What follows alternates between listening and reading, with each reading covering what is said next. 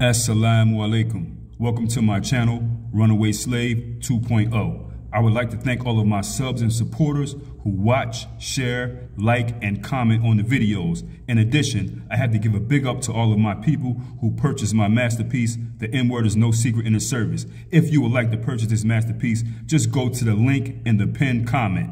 Thanks again, everybody. Big up to you all. Let's cook. Okay. So this video here is about this guy named Kid Rock. And the reason why this video is about this guy, Kid Rock, is because the life and career of Kid Rock is the perfect example of a white supremacist culture vulture. This is the perfect example, of a white dude coming around black people in the hood, using hip hop, playing a role, but the whole time he always hated black folks, always had a disdain and hate for black people. And he's also the perfect example because of the range that he showed people. He never changed as a person. Kid Rock always was who he was. I mean, as soon as he came out of his parents' womb, But the range he went from being around black people as a DJ, rapping, the dress code, the hip hop, acting black, to then waving a Confederate flag and saying nigger in concerts and stuff like that. That's what kind of range. I don't think we ever seen this kind of range before. Maybe we have. Get in the comments. I may be forgetting about somebody or may not even know about a person with this kind of a drastic range and showing you, okay? So get in the comments. Let me know if there's somebody else with that kind of range. But I never liked Kid Rock. Never was impressed by him. Never thought he was talented. Always thought he was a disgusting sleazeball. Never was I impressed with Kid Rock. You know what I mean? At all. I didn't think he was a talented dude, but let's get into it. This guy, Kid Rock, his name is Robert James Ritchie. And contrary to what he tries to bamboozle people into believing, Kid Rock is not from Detroit. He's not some cool white kid in the hood or a white kid who lived in a trailer park. Kid Rock was born rich. His parents are rich. His mother and father owned several car dealerships. He was raised in a mansion in Romeo, Michigan. As you can see here, the racial demographic of Romeo, Michigan in 2023. So imagine what it was in the late 70s and 80s when Kid Rock was coming up. Look at his rest right here. This is his rest. This is his crib that he was raised in, okay? Kid Rock, that's where he's from. So as a child, he would help his family care for the horses, go swimming. He would pick apples with the family, a Opie white life. So the whole white boy, dirty Detroit white boy stuff is a scam. He's not from any trailer parks. He's not cool, okay?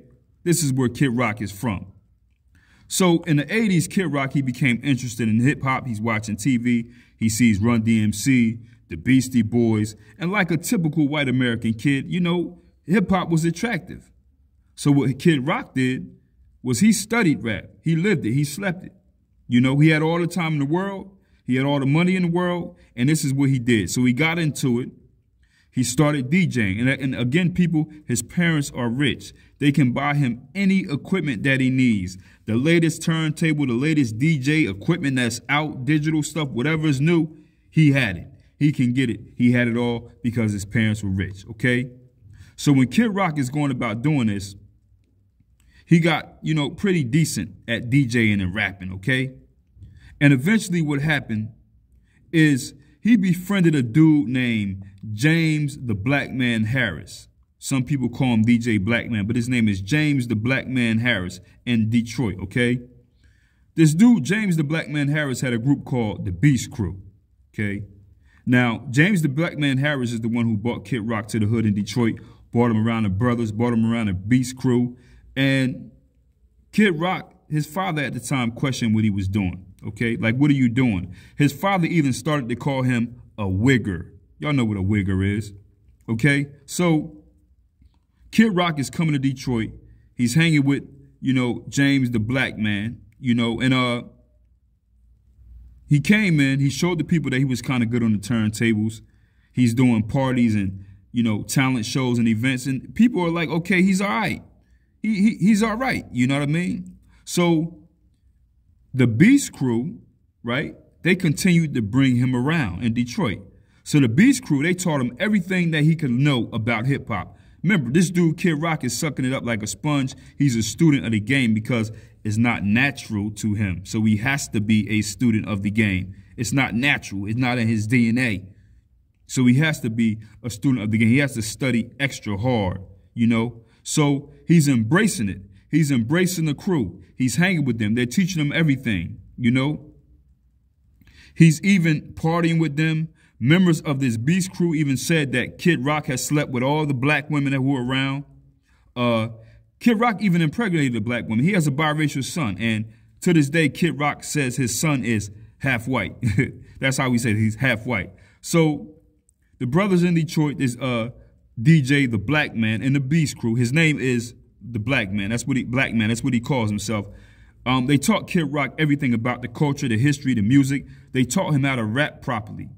And of course, they're protecting this guy, Kid Rock. We know that a white boy who's not from the hood, he's hanging around black people in the hood, he's going to need protection. So, you know, Kid Rock, he's food for, you know, this dude is food in the hood. You know what I mean? He's a little white boy in the hood. He's food. So, of course, you know this Beast crew was giving him protection, you know, keeping the wolves off of him. So Kid Rock, he's embracing it. He's pushing. He's rapping. He's getting attention. His career starts to take off.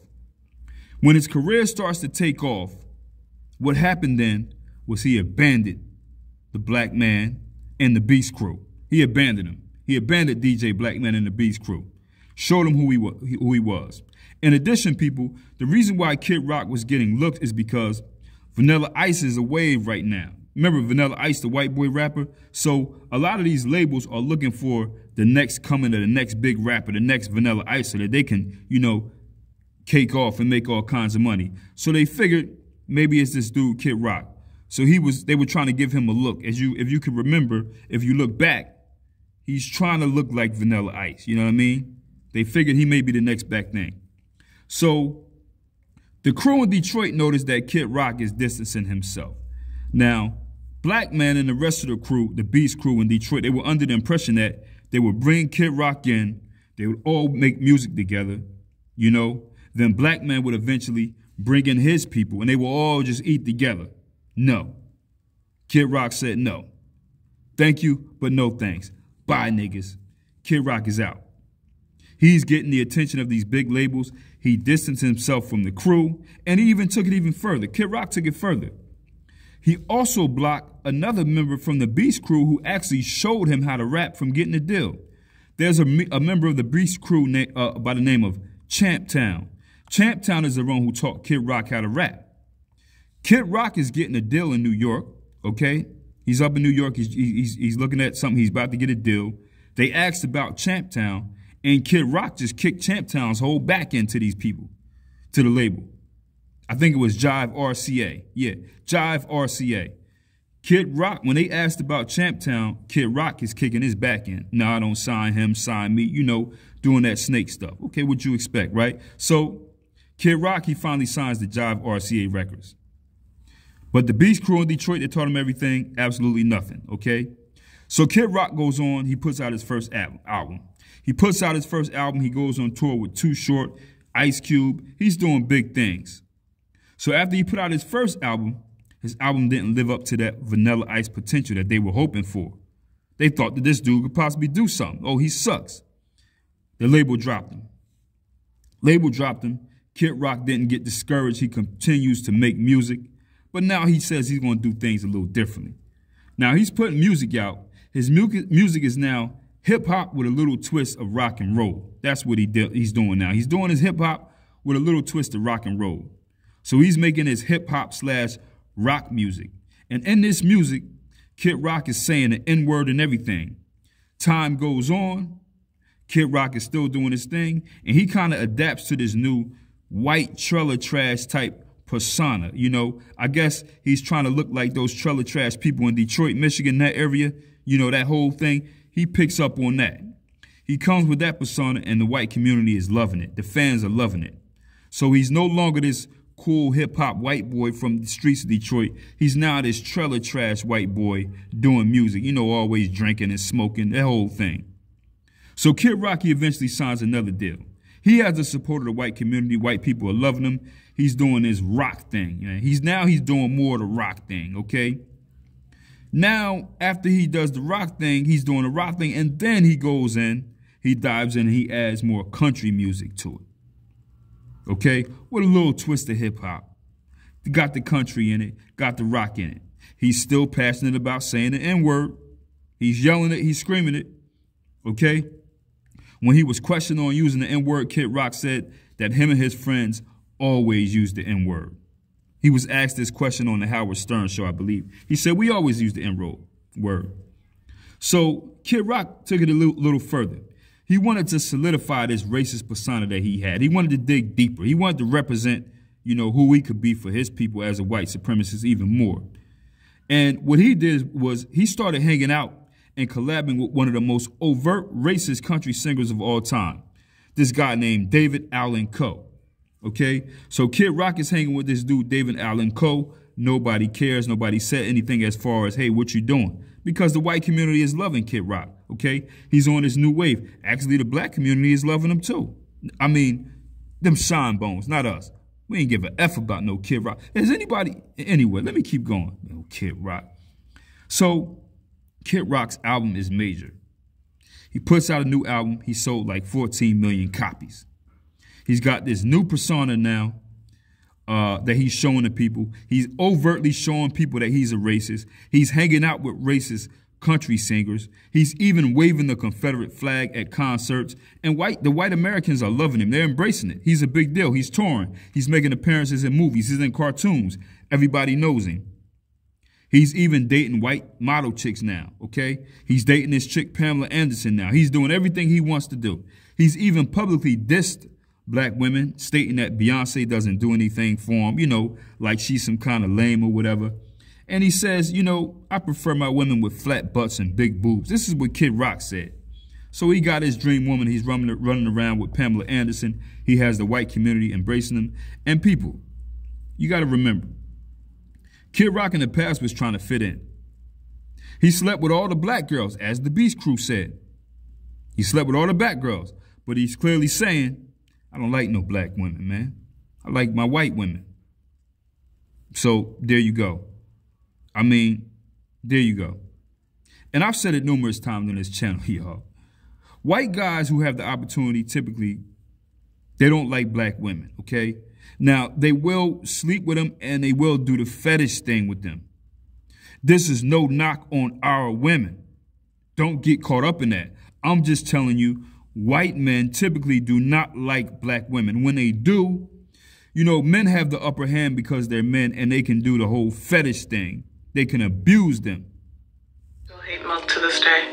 When I was still in high school, I was so desperate for male validation and attention. I used to have a thing with this boy and he used to call me the N-word and I just let him. Not only did he call me the N-word, but he wanted me to call him my master as a term of endearment, and I did. He'll be like, what's up, my little N-word, or my little slave baby? And I'd be like, hey, master. Unsurprisingly, it turned out he never liked me, and I was just an inside joke between his friends. When I was in like first... There you go. The young lady said it right there. That's Kid Rock and a lot of these other guys. It's a fetish thing. It's like, that's what they want to do. And all the other nasty, disgusting, gross things that they have to go through when they're with them. These guys are filming them and taking stuff back, showing the guys and saying, I mean, come on, man. But anyway, Kid Rock is doing his thing. He's flaunting the Confederate flag around. He's not even from the South, by the way, but he's flaunting the flag around. He's dropping his country music 100%. He's all out in the country. He's a real country artist now. And Kid Rock actually said that this is what he always wanted to do. He said he never liked rap, and he said he used rap to get him where he needed to be.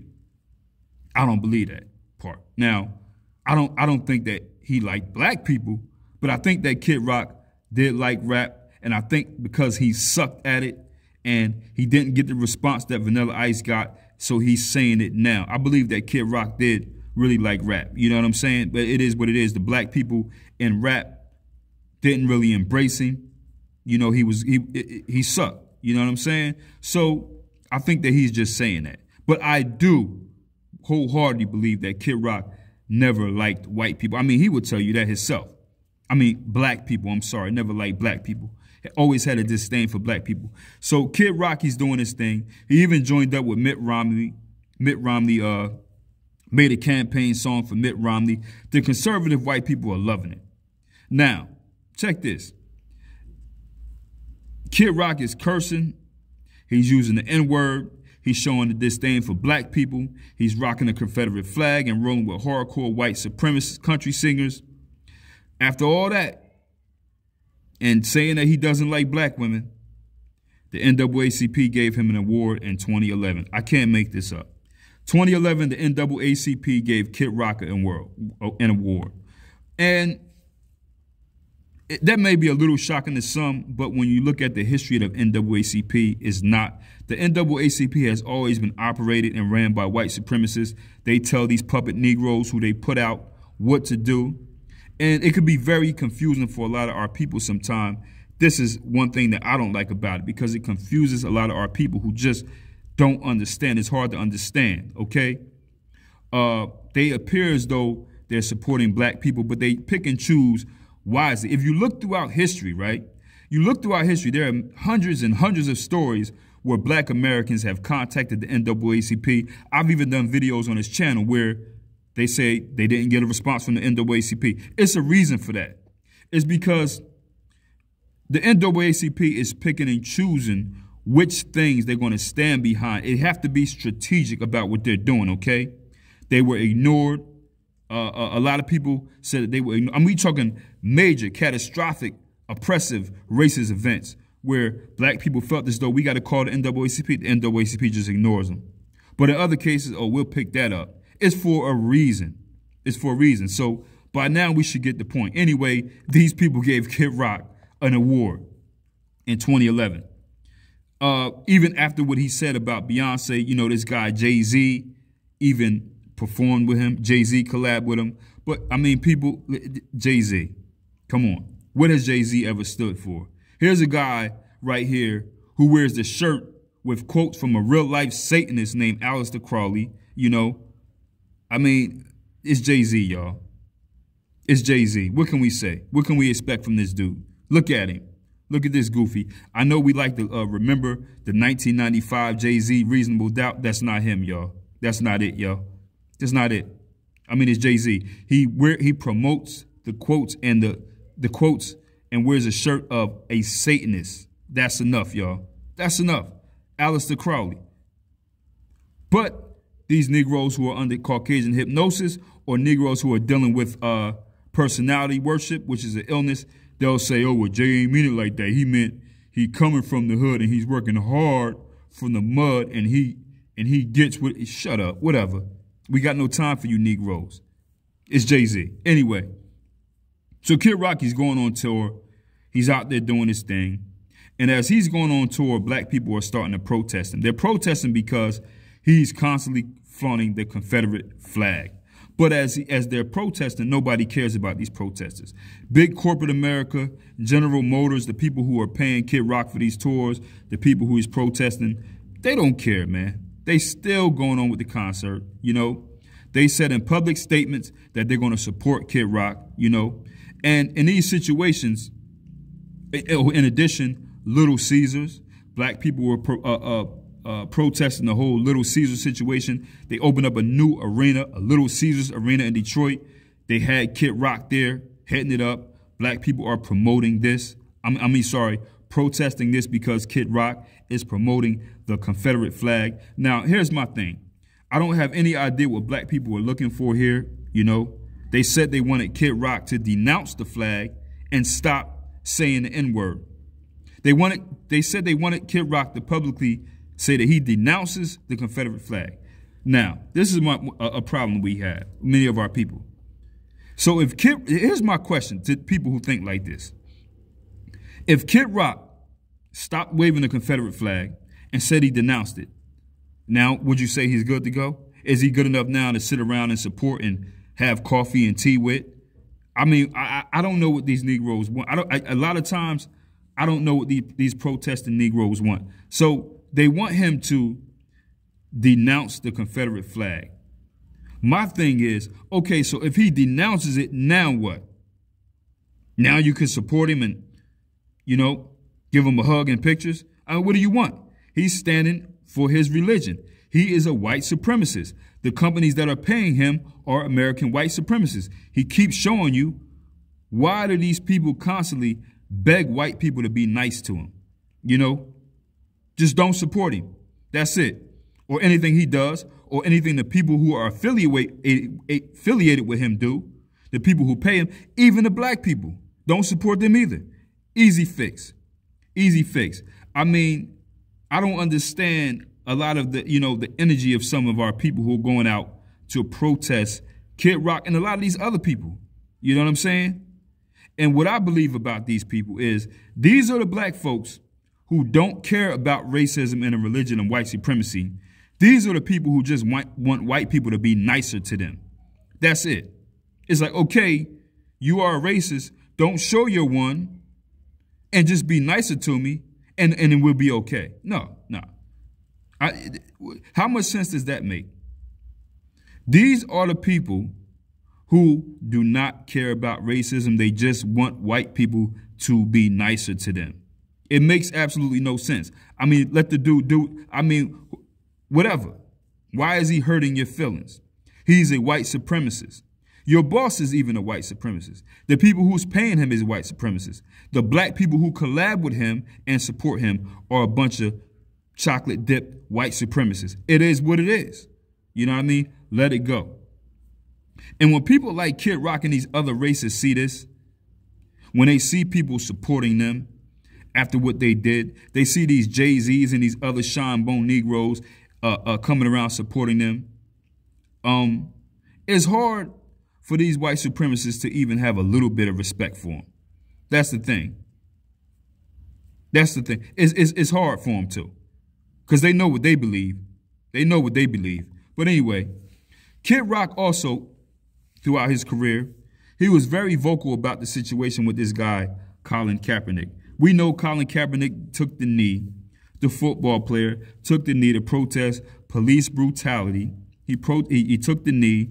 He's against police brutality. He wanted the NFL to say something or whatever. Listen, no knock on that. But, I mean, we've had many leaders from our community who spoke on this in the past. Many black people from our community who were stand up, who spoke on this in the past. Keep that straight. We did not need Colin Kaepernick for anything, first off, okay? Now, Colin Kaepernick took this stance as a celebrity, the NFL, while he's playing football against police brutality. Now, we know this was a big liberal show. We know that police brutality is a problem. The Colin Kaepernick situation was a big liberal show. And we know it was because after Colin Kaepernick was doing this, he signed a mega deal with the same white supremacists who sponsored the white people that he was protesting to get the NFL. Please make it make sense. He signed a mega deal with Nike where Nike was NFL's sponsor. So, I mean, come on, man. They do this because they know people just don't understand. They're all in this together. Nothing to do with the cause, though. But we didn't need Colin Kaepernick to address this cause. Many of our people have addressed this cause. That was for y'all. That was for white people, okay? Now, this dude, Kid Rock, he was vocal against what Kaepernick was doing and saying. How could you be against that? But anyway, it's Kid Rock. So he's showing that he supports the brutality of young black men and women, or black people, period, in America. He's saying, I don't care. That's his point. So Kid Rock is going against that. He's still going on. Kid Rock is still doing his thing. And after that, you know, the white supremacist movers and shakers who have billions of dollars, big corp, they're really embracing and pushing this guy, Kid Rock. Again, like I said, Little Caesars Arena in Detroit open. They had Kid Rock open up for him. Yes, the black people did protest that. They don't care. All black people have to do, stop buying the $5 square pizzas. Do you think that black people can stop doing that in Detroit? If they're protesting Kid Rock, Little Caesars giving them money at the Little Caesar Arena, Stop buying the $5 pizzas. Simple, right? Nope, it's not going to work like that. That's the logical way of doing things. Anyway, Kid Rock actually also opened up a restaurant in Detroit. And at this restaurant, there were suits filed against him for racial discrimination, his restaurant. I mean, Kid Rock is just, he's still traveling, he's touring, he's making millions. He's making all kinds of racist statements. He's continuously dissing black people, dissing black culture. It's something interesting and funny about this dude, Kid Rock. Kid Rock, he has a black baby mother. He has a biracial child. The mother of his biracial child had to pay him $25 a week in child support. Man. Anyway, had to pay him $25 a week in child support. But people, that's the story of Kid Rock. I mean, here's a guy right here, a culture vulture, another one of the many, a culture vulture, all-out white supremacist pig, always hated black people. He came around, he used black folks to learn the music, okay? He did this with the Detroit Beast crew. He's learning, he's drinking, he's smoking, he's chilling, he's sleeping with black women. The brothers are protecting him from the hood wolves who might have seen Kid Rock as food, okay? And, like some niggas who always embrace these white people, Kid Rock gave him his butt to kiss. When it was time, get out of here, I'm done, whatever. All this time, Kid Rock hated black people and still does today. I mean, he didn't change at all. He's his dad's son. He's this same person who he was when he first came in Detroit, hanging around the Beast crew when he had a biracial child and all that. I mean, even after he was able to keep going, he's waving his Confederate flag, he's saying the N-word, he's getting collabs with Jay-Z. But, people like that, I don't know what to say. I mean, it's not surprising because in hip-hop, they've always had dudes coming around, acting black, acting like they like black people, and just extracting from the culture. And these black rappers are embracing them and kissing their butt. I even seen Rakim kissing Eminem's butt. I mean, just going overboard. I've seen this from these dudes. It's just really disgusting. It's just disgusting, y'all. And Kid Rock, I just think he's the perfect example because it's one thing to embrace somebody who may be white because they are talented and they're a good person, or they present themselves as a good person and they have talent. Kid Rock, he sucked, man.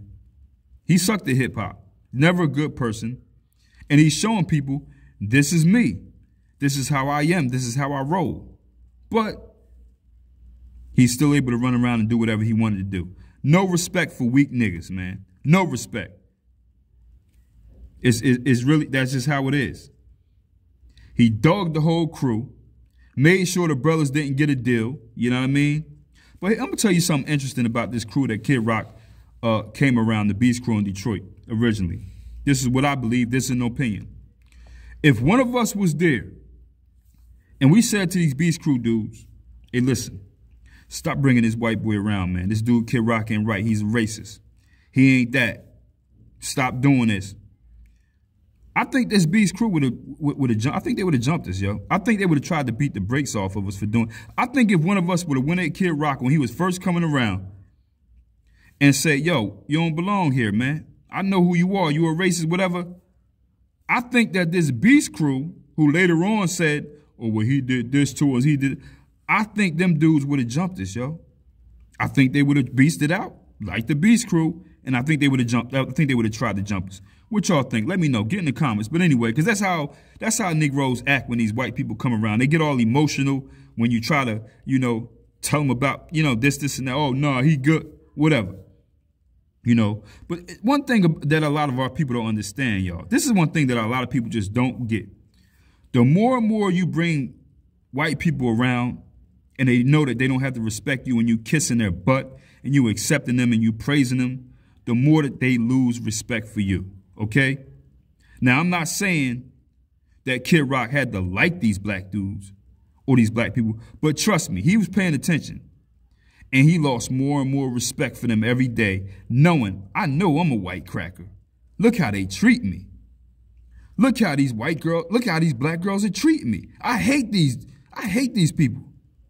He loses respect more and more. I ain't saying Kid Rock gotta like you or any white person. But white supremacists respect certain black people. They don't like them. They like the shine bone weaklings, but they respect certain people. It's hard to respect a person or people who embrace you and let you come around and do these things while you know deep down inside you hate all. You would like to put them on a noose.